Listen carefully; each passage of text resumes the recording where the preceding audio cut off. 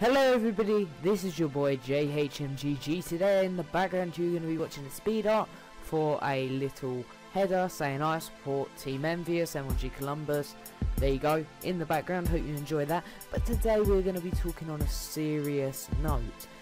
MLG Columbus is 2 days away, no, a day away for the whole open bracket, and then Saturday's pool play, I believe. I don't know exactly, I'm not exactly sure, but I'm going to be doing my predictions of pool play.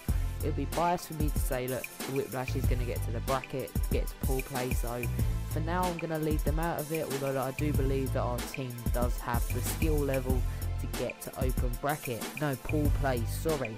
So first of all, we're going to start off by looking at Pool A, which is Optic Gaming, Team Caliber, Prophecy, and STDX eSports. So for this pool, I would say it's either going to be, I reckon Optic Gaming will take it, Team Caliber or Prophecy will come into the second to advance forwards to the open bracket and come into the championship bracket. I've never heard of STDX. I don't know them, so I'm not going to say anything. I reckon it will be, I'm going to gun it and say Optic Gaming and Team Caliber will take that. Over to Pool B, we've got Team Justice, Rise Nation, Optic Nation, Automatic Reload, and an open bracket contender. Okay, what I'm going to do is I'm going to take whoever I think it is minus the open bracket person. So it's Team Justice, Rise Nation, Optic Nation, and Automatic Reload. This is a tough bracket actually, because these are all good teams. Team Justice has been playing well in the recent tournaments. Automatic Reload's been doing alright. I don't think they're on top of the game, but I think they can perform well. And Optic Nation, whether they've only just come together, merged, they come together with Karma and TP, so we see how it's going. Let's see how things are going, because they did actually get beat by WhipLash, so anything could happen.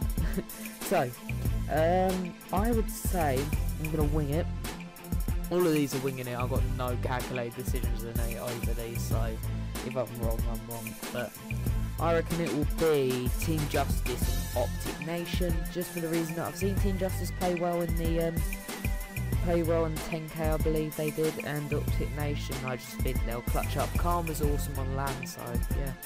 And then we have got Pool C, which is Denial eSports, FaZe, Stunner, and CLS eSports. CLS eSports is one of the teams that we wanted to beat actually to get into this pool play, but unfortunately it didn't happen in the TK. So we got Denial, FaZe, Stunner, and CLS. I reckon it's going to be this pool's quite easy. I'd say Denial and FaZe are going to take it, just because one, I think Stunner, I've not really heard of them.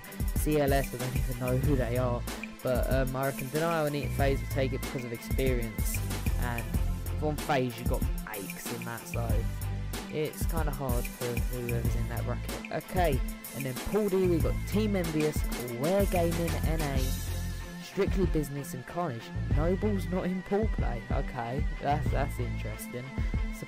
So Noble didn't get enough pro points to get into pool play, but anyway, yeah. I reckon Team Envious and Aware will take this pool. And anyway guys, this has been your boy JHMGG. I hope you enjoyed watching. None of this is actually probably going to happen, but anyway, keep on top and we'll keep my predictions going.